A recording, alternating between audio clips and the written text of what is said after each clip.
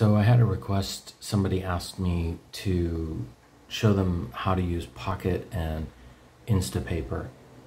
And so that's what this video is. So I use the Firefox browser, and if you go on the extensions, you can just add this, just search for Pocket. Okay, so Pocket is there. And whenever you go to a website that has an article that you want to read, okay, you just click on that. Okay, create, and this one's on something on Silicon Valley. And then you just click on Save to Pocket. And it saves it to Pocket. It's that simple. And then over here on your e-reader, you just go to Google Play Store and download Pocket. And then when you go to Pocket, the story will be right there.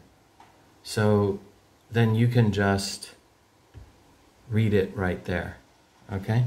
So that's why I don't need to use my Lumi 2 as a secondary monitor, because I just transfer things there. Now with Instapaper, it's the same thing here, but it's on the iPad. I guess, I don't know if Instapaper works on Android. I haven't checked that out. But so whenever you go to a website, sorry, let me just click this. When you go to a website, it's the same idea. You see the article that you want, and then when you click on the send to, oops, sorry, then you just go over and Instapaper is there. So you save it to Instapaper, then you come over to your Lumi where you have downloaded Instapaper, and it will just automatically be there. Okay? So that's how you use Pocket and Instapaper. It's very simple.